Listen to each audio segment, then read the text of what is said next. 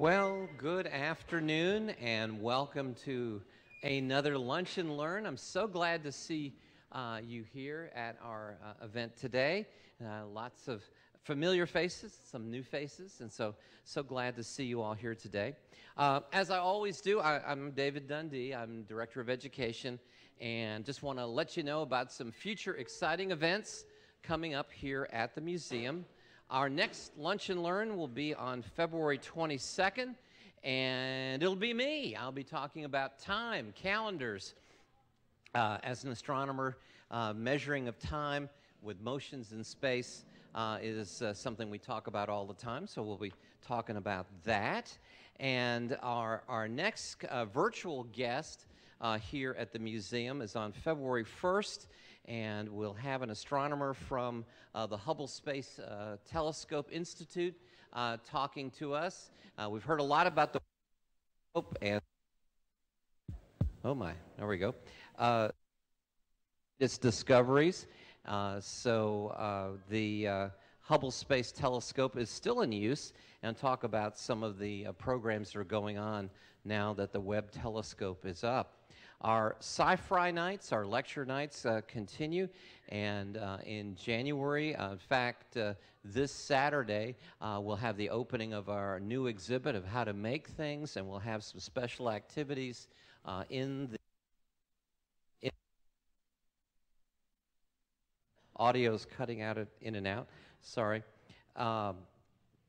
We'll be having some special activities that morning until about 1 o'clock. And then in February, our lecture series continues with Catherine Shepard, astronomer from Georgia State University, talking about unusual stars. And if you're into dinosaurs and you're here today saying, wow, I'm all ears about dinosaurs, I want to let you know that on February 18th, Tellus is launching its very first all-day dinosaur event. We'll call Digging Dinosaurs. We'll have all sorts of things going on in our Great Hall, all sort of activities. In fact, our speaker today will be bringing some other dinosaur bits and pieces and things that you can touch. And we'll actually be building a dinosaur that day as one of our many activities. We'll be premiering a planetarium show that day on dinosaurs. We'll have some movies for our youngest paleontologists in our great theater.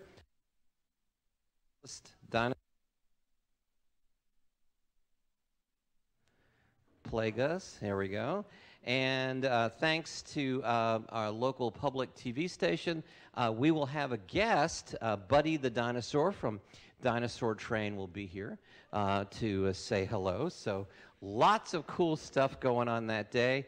And if you're really into dinosaurs, the night before, we'll have a special event, and it's a ticketed event. Only 150 tickets for that one for our younger paleontologists. And that will be Dinosaurs After Dark. And all the lights will be off in the museum.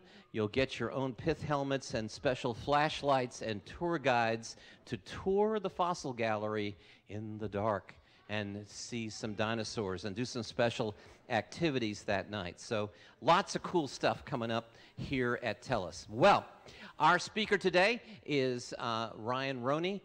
He is our curator here at the museum. He's involved with all the exhibitions that go up here at the museum, but his specialty is in ancient things. Actually, he studies, he may tell you, about ancient undersea life long ago, and he's close to earning his PhD in that in the next few months, so we're excited about that. But he is our curator. He's a paleontologist. He's a geologist.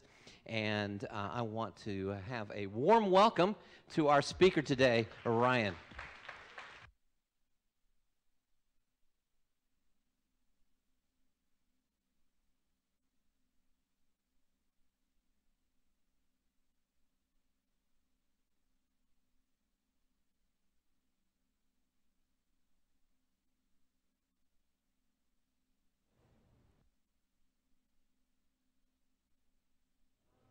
There we go. It somehow muted, okay. Well, thank you, David, for that introduction. It's my pleasure to be here today. Yes, he talked about me and my job here and all that I do, But today I'm going to talk about the job that the whole team here was involved in as we got this new dinosaur skeleton installed. And we're talking about everything that it took in that. I want to also thank the AV team and our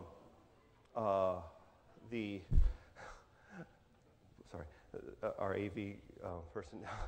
I want to thank the AV team for doing such a good job on the photos, and also for and our marketing team for also documenting this so well. And so everything that we have here is because of their efforts, because the rest of us were busy putting up the new dinosaur in the exhibition. So for many years here at the museum, this was what we had on exhibit. We had the skull of Lane. It's an impressive piece by itself. This is the dinosaur with the largest, nares, so big, huge nose hole. It has really cool features. Those horns are well known on the Triceratops, but we didn't have anything to represent the whole organism. And there was even the debate whether that space there would hold the whole animal. But I want to tell you a little bit about the Triceratops as we get into this. So it was first described in 1888. Othniel Charles Marsh, that's of Bone Wars fame, was the one who named it. It was actually discovered by John Bell Hatcher. So this is out west, and they have all the really good dinosaurs being found throughout the area in the west, in the Badlands, and so New Mexico, Wyoming, Montana, Utah, lots of really good dinosaur material being collected out there. Just here to compare, this is how it was initially reconstructed. Look at its shape, look at the way its head is positioned, its pelvis, and all the orientation, and see those really straight legs in the front, how they have those elbows just out as far as they can go. But then we've realized over the years this is a more recent reconstruction, and this is the pose of the animal. So one of the things you have to look at before you even get to building a model of an animal and putting the skeleton together is you got to look at how those bones come together, how they interact. And so, so here, yes, all the pieces are there, all the parts are put together in this reconstruction, but they're not put together in the right,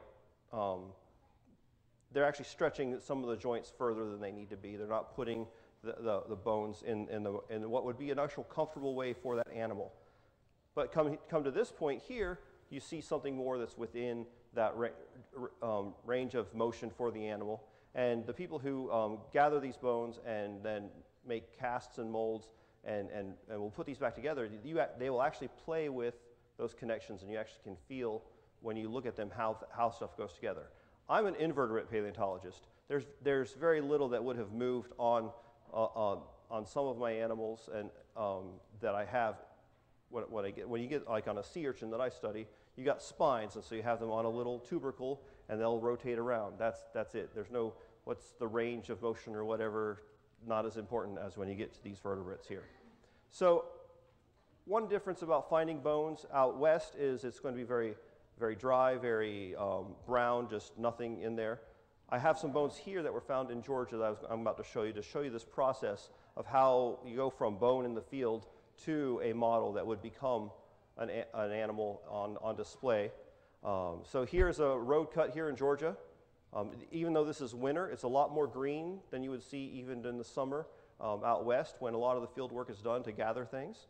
A young man, and what's funny is this is a site that I had visited the week before this bone I'm about to tell you about was found.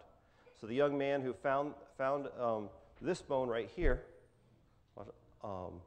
he was just walking around, knocking on the rocks, and he knocked off this little piece here. He looked at the bottom there, saw that spongy shape, and thought this must be a bone. Looked down on the ground and saw where it came out of, and so he started digging further back, and there was more material, and continued to dig back, and he ended up having the whole femur of a hadrosaur. This is the youngest dinosaur bone found in Georgia. So there's the spot where it came out. There's the bone that he pulled out and the piece that he hacked off, and then a little bit of a reconstruction there. So once you have this material and you put all that back together, and so you use some different putties and other things to help put that together, you have a piece that now resembles the part as the animal had it. Now, a lot of in the past, a lot of the work that would have been done for that to make a copy of that would be a cast. So if you've ever been into our fossil dig, we actually have here the rubber molds that you can actually put the material in to make a cast of those bones, and that's what we, on the floor of the fossil dig here are these bones from there.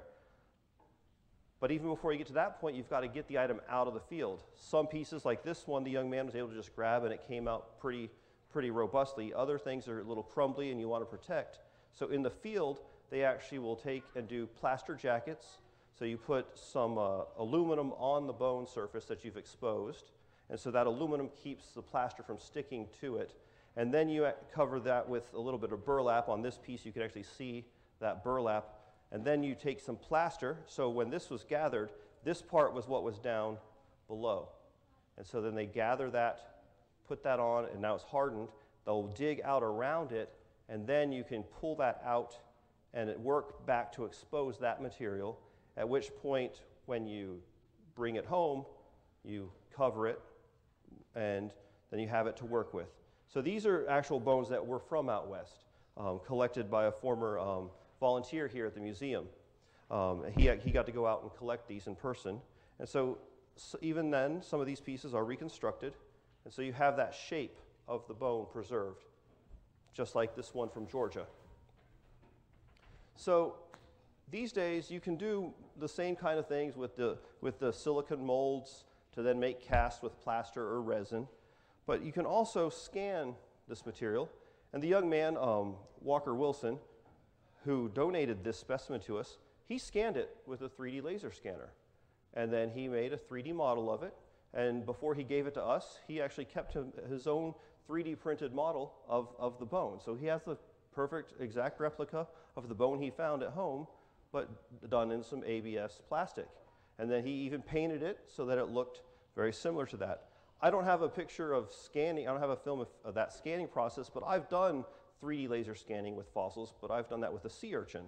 So here's the object on a turntable. This is a heart urchin from, this might be Texas or South America, and it's being scanned by the laser. Light pictures taken of it, and it just goes all the way around, and it scans that image, that object. You can do the same thing with bone, put it in a stand and rotate the stand, or you can also have the thing fixed, and they do things where the camera will move around the object to make that 3D scan. You can do that with lasers, and now there's a lot more with what's called photogrammetry. You can actually take your cell phone and take lots of pictures, talking not just tens, but sometimes hundreds of pictures of something. You can put that into a program. There's even some apps on your phone that you can do that, and it'll give you a 3D model of what you have. There's some challenges and issues with lighting, but it's something that you can do on your own, and it can make a model in the computer. Now, this is a model after a few steps, because I did that laser scan of the item in one way, and then scan it, and then you flip it a different orientation and scan it, and then you take those two scans and join it to make what they call a watertight model. So you make sure that that scan has what are called voxels, because pixels are spaces on your screen. Well, here we're dealing with three-dimensional spaces, so it's a voxel. So it puts it all together. I don't know if you've seen on some 3D surfaces, they'll do little triangles together, and then you smooth that, and that's how you get your model that can then be exported to a printer to print. So here's a 3D scanned Triceratops. This is actually a new one down in Australia. That's at some other museums. But you can also take a 3D scanned model, and here's one that is found online, and all the little parts are already done together. You can print this yourself. It's designed to go small, but if you've got a printer big enough and the time, you can make one that's life-size, and you print your own model of a Triceratops. Now, that's a small one that you can print, but the thing is, the company that Treebold is the company that we got our Triceratops from. They have one that they've made, and they talked with us about their 3D printers, their mold processing. They do all of those older techniques and these newer techniques, and they make that dinosaur for us, And instead of downloading it like you can for that little small one, they got to ship it to us. And it comes this came in 2 big crates. We hauled that off. The first one person could move with a pallet jack, and we got that back into our storage. But the second one took a much bigger group to move along, and it took us 2 pallet jacks to move. And so we got all that into collections. Here's the executive director of the museum, proud of us getting this all in, and also him for scale for the size of those boxes. But a couple weeks later, when the team from Treebold came, they came to help us put it together. We opened things up, and we got to look inside and see all of the goodies, all the things that we were excited to see. If you can see in here, there's a I can't get the laser.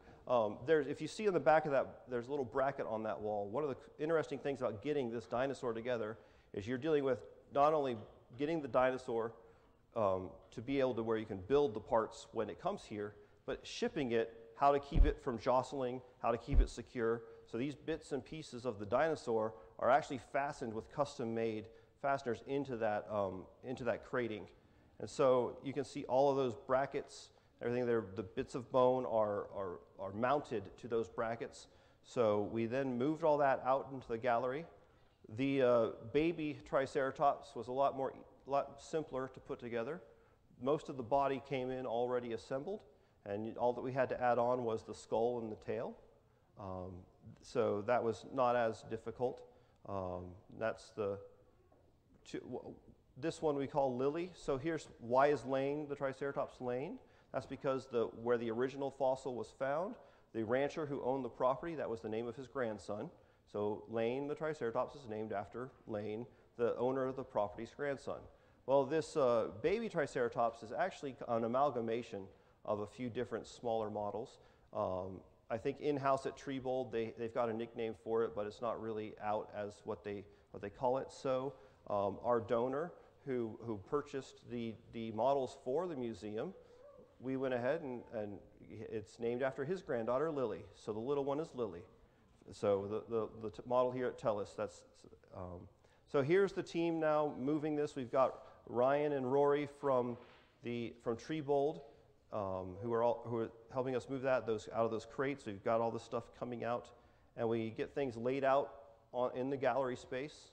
We're all walking around in booties on our feet so that we don't mess up the display area. You can see the skull of Lane that we had before, and now these bits of the body. Again, just the scale of the size. 2 members of the team here. Amy is my boss, and Rebecca, who's our assistant, our curatorial assistant. That the legs get put there, and you see the framework on the bottom. So we're starting to pull that together. Now, those 2 legs are situated in such a way that they're going to support a lot of weight on the back there. You see that pelvis there on the right. They've combined the sacral vertebra and the pelvis, and that's got to be lifted up there. That's a pretty large piece. The team here talking with Ryan and Rory, how are we going to get this up there? We're going to work this all up on that spot. And so here is a quick time lapse of that build. We've got all that mounted on the legs. You get the spine, the front legs on there, and then zip, zip, zip. We get the ribs put on there. So all that's put together, and so one of the things, this is a shot before those ribs got put on there. This is the framework that's going to hold the weight of everything. The ribs don't weigh all that much. All of this is going to support what eventually gets added on, the giant skull of this animal. You'll see the scale and size of the skull, and it adds a lot of weight. So you have in amount of cast bones like these are not the real bones, if that wasn't clear before. In cast bones, you actually can put the structure inside the bone. You then mold the material around that. If you're doing a mount of real bones, you're going to make brackets that will hold and hug those bones, and then that will be your support for all the weight. It's got to be a much stronger and more robust one for real bones. That's hundreds more pounds. Just the bones themselves. So then you have that bracket coming up through those legs, holding onto that pelvis, and so then that comes over along the spine, just like the body. The spine is that main support for everything. It all is associated off of that. And then you put those forearms out, and inside those arms, of the humerus, the coracoid, the scapula, the coracoid, the humerus, and down into the radius and ulna, you've got all of that weight being supported with metal tubes, square and circular tubes all the way through that. And they're all bracketed together and tightened up. But that structure is getting ready to handle that head. So we end of that first morning, we had that put together. It actually didn't take all that long to get that part together. But there was an issue. When you look at the color of those bones of the new model, does it match the skull? Not at all. So we had to haul that bone down, and one of the things to note here is that skull is sitting on a mount that is up, on a straight up, a vertical mount standing there, and so we wheeled that around. It took a whole bunch of members of the team to bring that down, and we wheeled that out. And so we're going to eventually get that onto that bone. You'll notice here, the little part of the neck, the first vertebra is removed because that's part of the connection, but that metal bar that's poking out right there is what's going to support the skull. That one bar right there in that image is what's going to, being connected back to those legs that are on that frame, that's going to be all of the support for the skull. And in real life, that's how the animal, would have supported its head, just like us, we just don't have as big a head as a Triceratops. So the crew pushed that out. It got a quick tour through the museum, even going past the Wright Flyer and into the back where we put together the walls of our paint booth. Had to be a little bit bigger than the normal arrangement, and it got primed that first day. Now it's completely the wrong color. And the next day they did some airbrushing, and we get a lot closer to the color to match the rest of the body, the rest of the bones of the body. And so that second day, we actually mounted these new pterosaurs that you'll see when you go out there that are now soaring above the Triceratops. That was a whole other fun part with lifts and two different lifts to do that. One that'll reach out, and then the scissor lift, and getting wires mounted to the ceiling to hang down, and the team doing that. I've been up on that scissor lift that high, and I am not a fan, not whatsoever. You think it's fine that you've got the area around you, but somehow when you get up higher, that little platform, even though you've got bars right at your chest level, and physics-wise you're not going to tip over, it just seems to look a lot smaller right at your feet because now you got all that distance below you.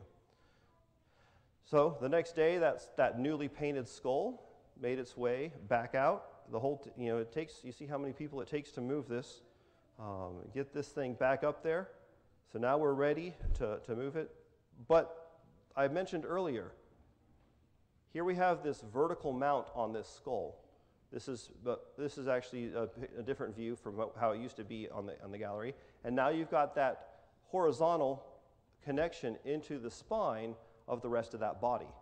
How do we navigate that? How do we deal with that? So again, there's that bar that's supposed to receive that skull into it. So another challenge that we had to do was that bar that is up and down on that specimen, we had to actually get a new bracket. They had to make a new bracket. You see the vertical bar that's holding the skull and actually has a piece that goes up underneath the palate of the underneath the mandibles. The maxilla. Underneath the maxilla, it's actually reaching up under there to hold that and bracket that. But somehow we got to go from that vertical holding, because that was put inside the mold. Normally we would have had the mold made with that horizontal bracket inside that material.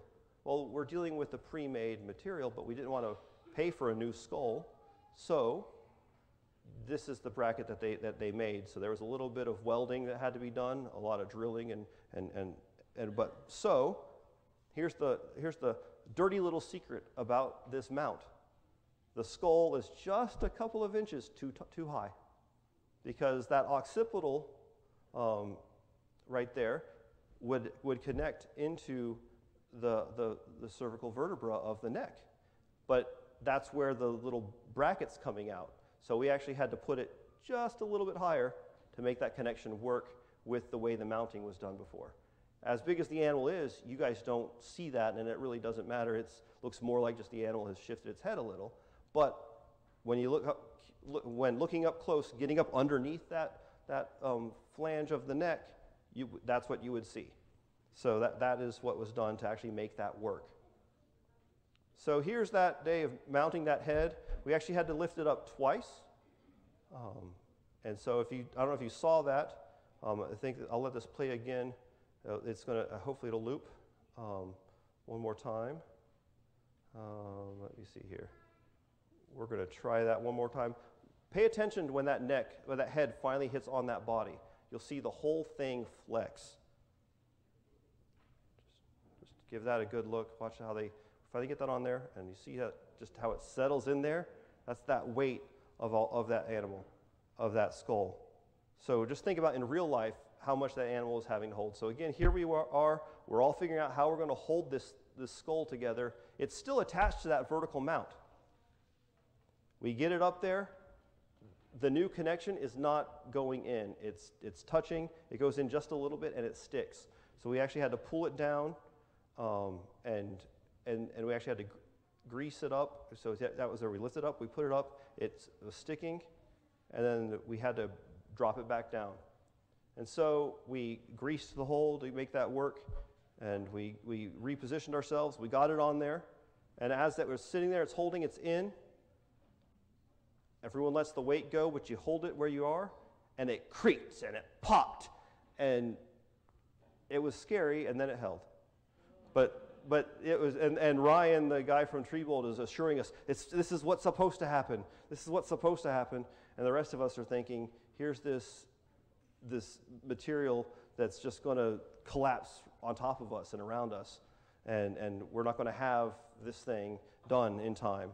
I think also as we're trying to get this done, we had scheduled with the reporter from the local newspaper to come take pictures and do everything. So we had created our own time crunch that just made it extra complicated.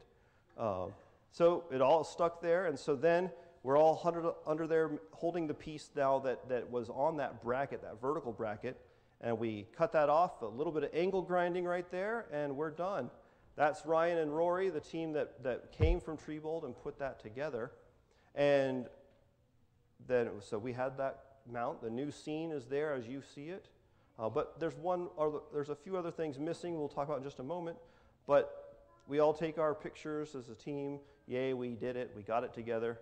Our donor got his picture with everything. This is Mr. Michael Mayo Mackey.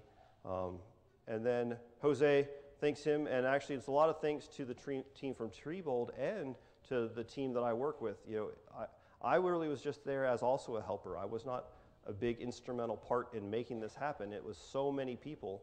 We all just, the team really puts that together. But after that was there, Ryan from Treebold had to do some more touch-ups on that skull just to make sure that it did look just right.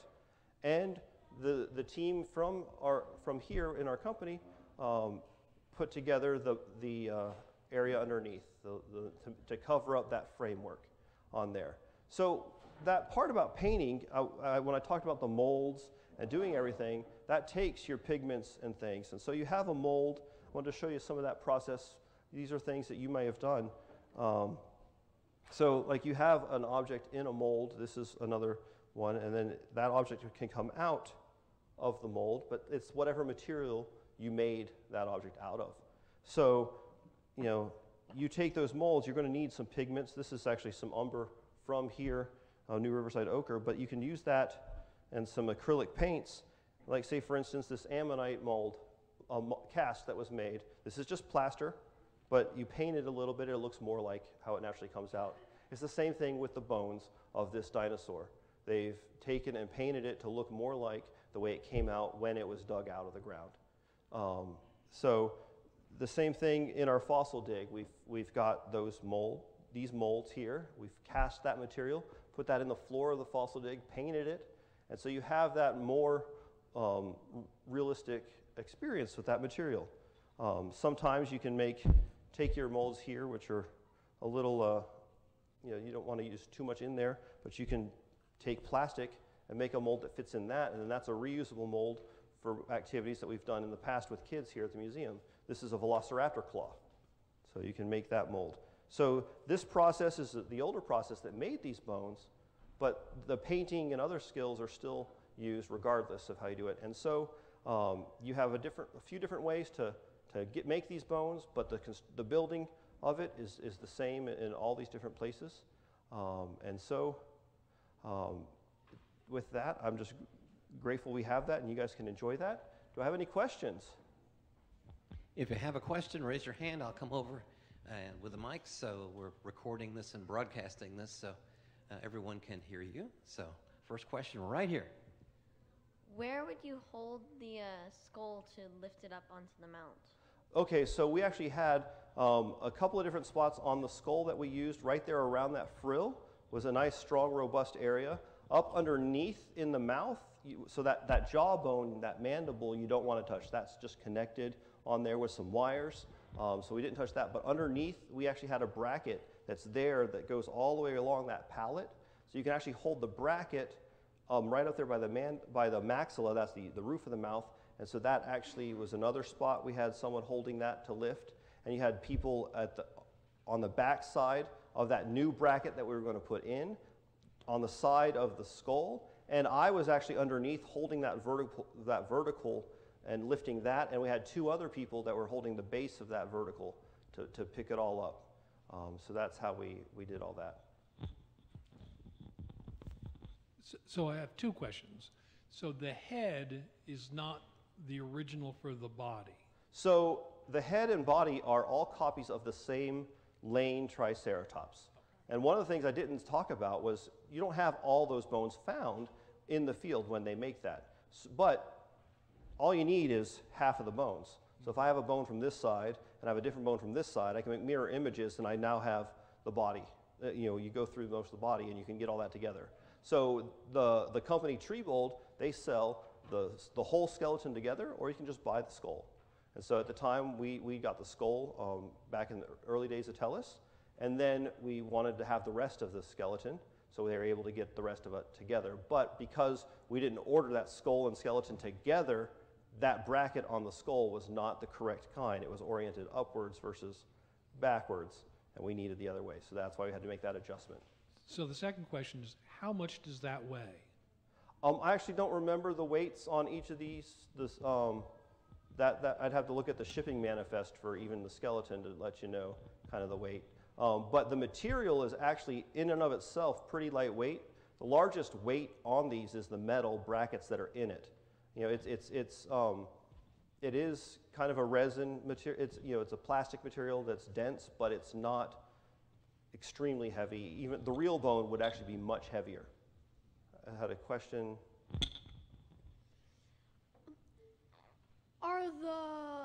Is the metal pole still there?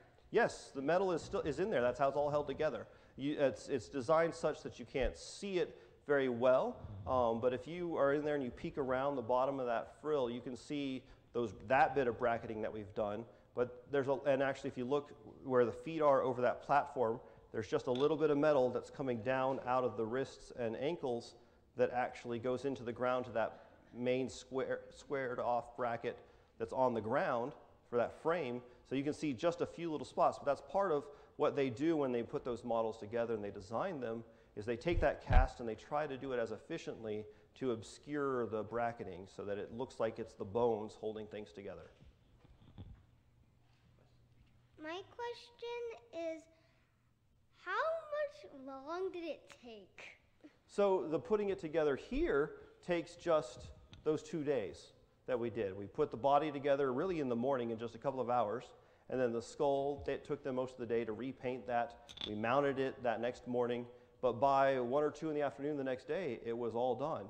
But the printing and the making of the molds, each of those bones can take days to print if they're doing, and there's different kinds of printers. There's resin printers, there's plastic filament printers, so some of those, and others they do resin where they have a cast and they pour that mold in there, but that takes a day or two to dry, especially as you get to thicker pieces. Then you have, a lot of those are exothermic processes, so they have to dry, and they have to make sure that sometimes if the mixes can actually crack, so there's all kinds of different things that happen there.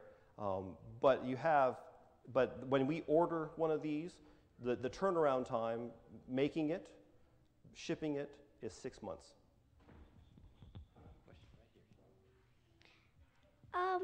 Where did the old bracket connect to the skull? So it's still in that connection. I showed you in that picture. Let me go back a little ways back. So you can see right there the upward bracket, and then there's another one that makes an L that's upside down. So it's going straight up into the skull, just forward of the little knob called the occipital, which is where the skull attaches to the vertebra. So that other metal bracket was then attached to that vertical bracket and then made that L bend into the bracket that's within the vertebra. How long did you go to school for your paleontology major? So, too long. My master's degree was 2 years. My undergrad was actually in geology, was a second 2-year thing. I did a previous one in Spanish with a minor in geology. But then I did my PhD, and I'm still in my PhD, so it's been 8 years that I've been in school, because I've been working here for 5 years, so progress slows down when you work and stuff, but that's been the time I'm in. So it takes a while. Well, I have 2 questions. One, are there any other creatures related to it in the museum? And 2, how big is this specimen? So the skull itself is 8 feet long, so the whole animal is 24, 26 feet. I'm trying to remember the exact number there. The Triceratops is related to the other dinosaurs that you see on exhibit.